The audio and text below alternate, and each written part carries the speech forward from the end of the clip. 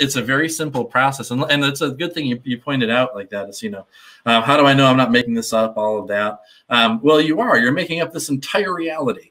Whether it's me and my voice and the computer in front of you, or the solid desk you're touching, or the sensations of energy, you're making it all up.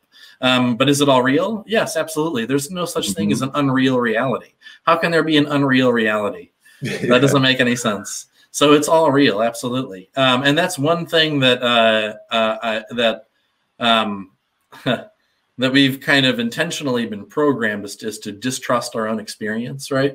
Oh, so we're constantly taught to question this sort of thing, but in truth, when I talk to you, when we're having this conversation, are you sitting here having to go, is he a real human being, or am I making him up? Like, how do I know that I'm not just imagining the visual of him on the computer screen? And how do I know his voice coming through isn't just a hallucination that I'm imagining in my mind or something? Do you have to go through that process, or do you just know I'm a human being?